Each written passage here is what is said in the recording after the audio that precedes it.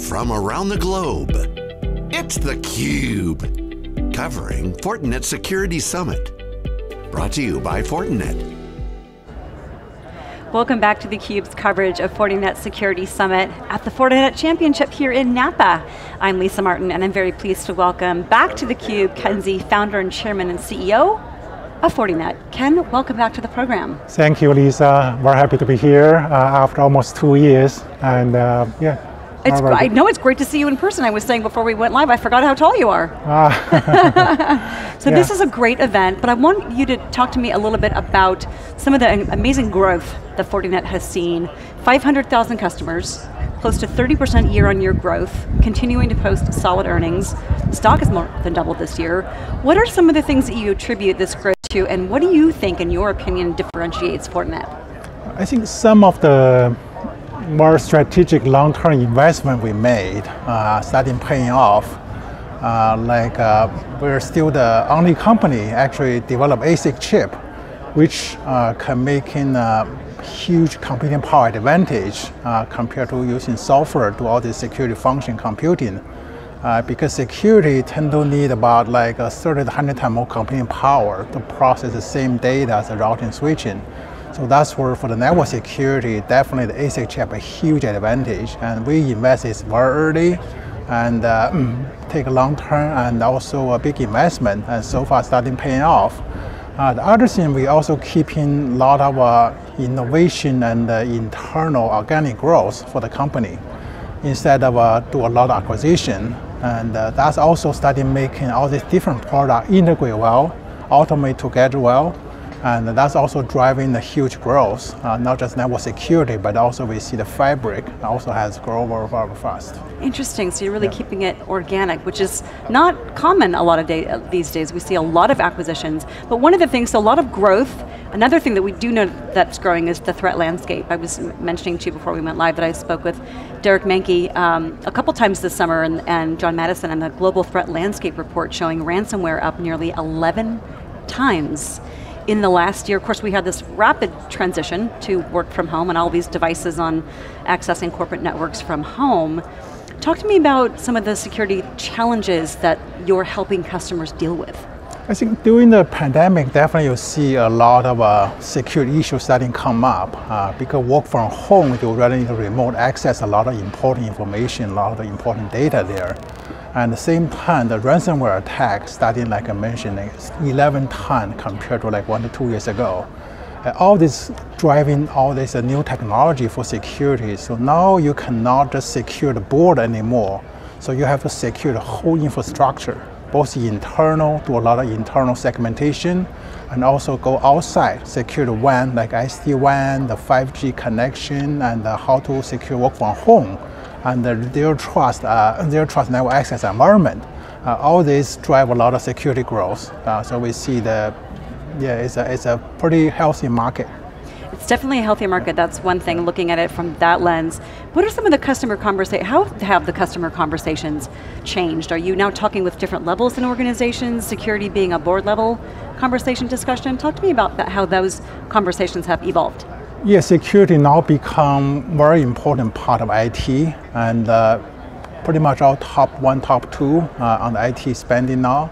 And at the same time, whether work from home or some other, definitely it's in the board level conversation right now, because you can see if there's a security issue for the company, the damage can be huge, right? So that's where the security awareness, especially ransomware, is very, very huge.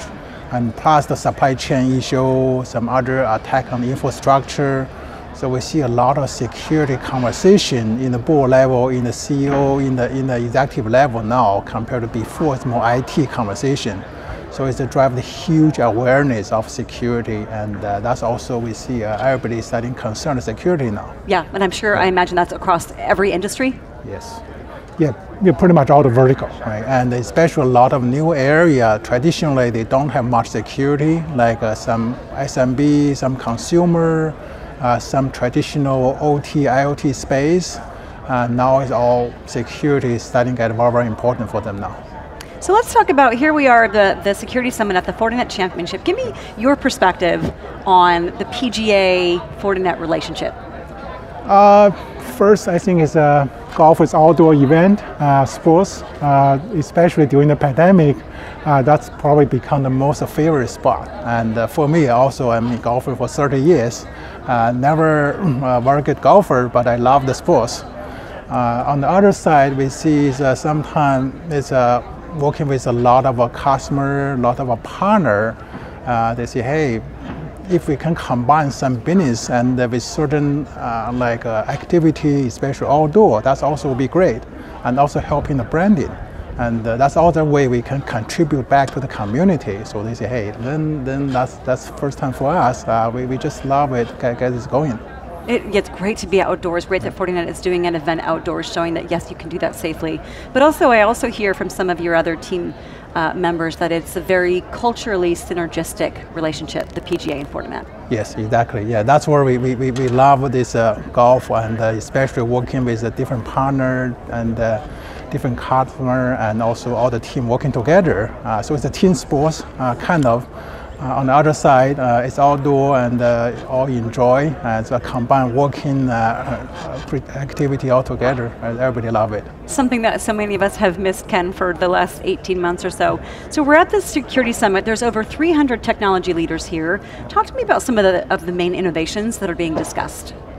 Definitely we see security starting need to cover the whole infrastructure, and especially in a lot of environment, traditionally network security cannot be deployed, like internal segmentation, because internal network can be 10 to 100 times faster than the WAN connection. So it has to be deployed in the internal high-speed environment, whether inside the company or kind of inside the data center, inside the cloud. On the other side, like a lot of WAN connection, traditionally like whether the SD-WAN or the traditional like cable modem DSL, they also need to be combined with security and also in the zero trust access environment to really supporting work from home.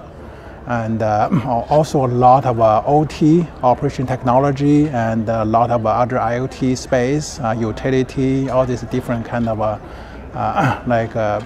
environment need to be supported. Sometimes it's recognized environment.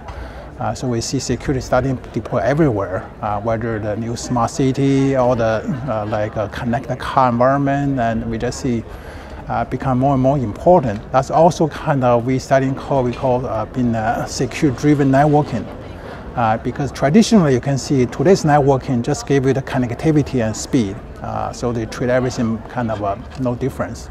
But with security-driven networking, you can make the networking decision more based on the security function, like different application, or different content, different user, different device, even different location. You can make a different kind of network decision. So that's what we see is a huge demand right now. Can make the whole environment, the whole infrastructure much secure.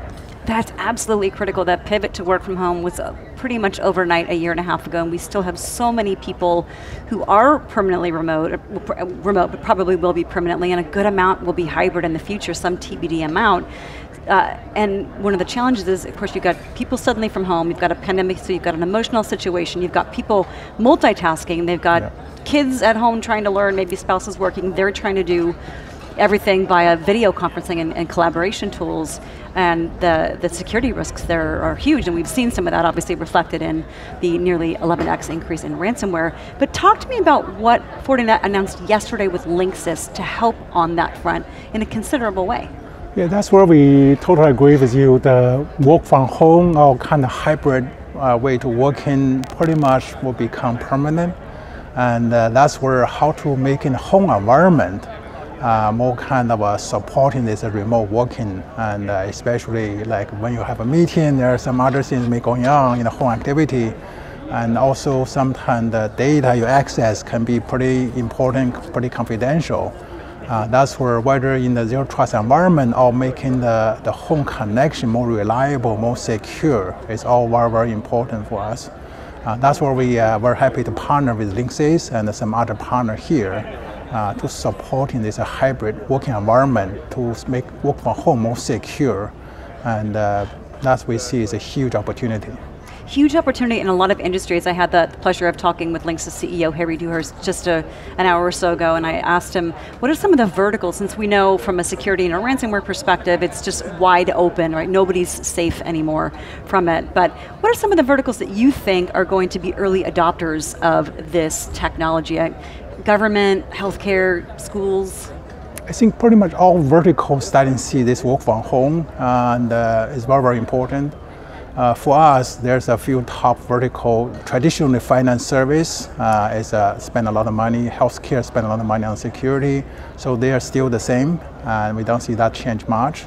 On the other side, a lot of high-tech company, which also one of the big vertical for us. Now, I say maybe half or even more than half the employee, they want to work from home. So that's also making, they call home branch now. So it's just make home office just secure and reliable as a branch office. And at the same time, certain government and certain education vertical, and they all starting to see it's very, very important to do this remote, zero trust access approach. And at the same time, working with a lot of service providers to supporting this, both ZTNA and also the SASE approach. So we're the only SASE company partner a lot of with service provider. We do believe long term, all the service providers, they have the best location, best infrastructure, best team to support in SASE, which we also build ourselves. If customers don't have a service provider, we're happy to supporting them. But if they have a service provider, we also prefer they go through service provider to supporting them, because we also want to have a better ecosystem and making everybody benefit has win-win situation. So that's what we see is whether the zero trust network access or SASE, we're happy to working with all the partner to making everybody successful. And where are customers in that evolution from traditional VPN to ZTNA, for example? Are you seeing an acceleration of that given where we are in this interesting climate? Definitely, because work from home is if you try to use VPN, you basically open up all the network to the home environment, which sometimes not quite secure, not very reliable, right? So that's where using a ZTNA, you can access a certain application in a certain environment there. And same time, leverage SD-WAN, that's other huge technology advantage, can lower the cost at the multiple link and balance among different costs, different connection, and different reliability there. It's a huge advantage. Definitely. One of the many advantages that Fortinet has. So this afternoon there's going to be as part of the Security Summit, a panel that you and several other Fortinet execs are on, taking part in a Q&A. What are some of the topics that you think are going to come up and as part of that Q&A? I see for certain enterprise customer, definitely the ransomware attack, how to do the internal segmentation, how to securely do the remote access, work from home is very, very important. For some service provider, we also see how to supporting them for the SASE environment and certain whole infrastructure security, whether the 5G or the SD-WAN, because SD-WAN has a huge demand, and we grow very fast. We become a leader in that space. It's very, very important for them. We also see different vertical space. Some come from healthcare, some come from education. They all have their own kind of challenge, especially there's a lot of OT, IoT device in healthcare space need to be secured, and the same thing for the OT, IoT space. Tremendous amount of opportunity. One thing I want to ask, get your opinion on is the cybersecurity skills gap. It's been growing year over year for the last 5 years. I know that just last week, Fortinet pledged to train 1 million professionals in the next 5 years. You guys have been focused on this for a while. I love that you have a veterans program. I'm the daughter of a Vietnam combat veteran, so that always warms my heart. But is that something, is the cybersecurity skills gap something that customers ask you, Ken, how do you recommend we solve this? Yes, we have been doing this for over 10 years. We have the program we call the Network Security Expert Program, 8 different levels. So we have trained over 1 million people. We also commit to train additional 1 million people because there's a huge shortage of the skilled cybersecurity expert there.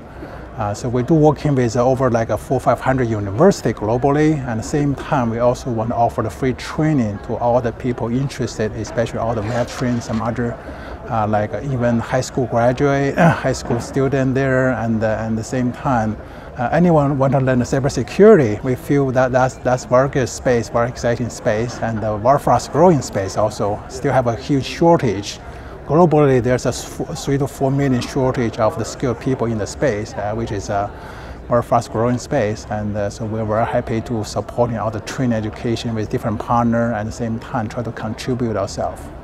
I think that's fantastic, so we'll be excited to see over the next 5 years that impact on that training 1 million, and also to see it, to your point, with how much the industry is changing, how fast Fortinet's growing, there's a lot of job opportunity out there. I think it was Sandra who said that, I was talking to her this morning, that there's no job security like cybersecurity. Yes.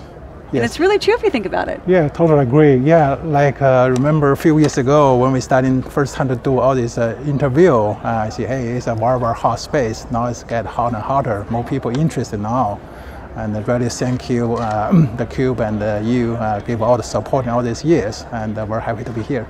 Absolutely, it's our pleasure. Well, I know you are paired up, you said, tomorrow with Phil Mickelson for the Pro-Am. That's pretty exciting, Ken. I'm not sure I'm a very good golfer, but I will try my best. Yeah. You'll try your best. I'm sure it will be a fantastic experience. Thank you for having theCUBE here, for bringing people back together for this event, showing that we can do this safely and securely, and also what Fortinet is doing to really help address that cyber security skills gap and really make us more aware of the threats and the landscape and how we as individuals and enterprises can help sort to quiet that storm.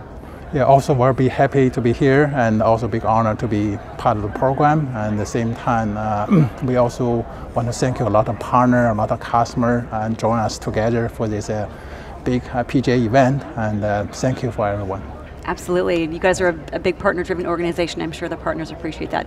Ken, thank you so much. Thank you, Lisa. For Ken Xie, I'm Lisa Martin. You're watching theCUBE from the Fortinet Security Summit in Napa Valley.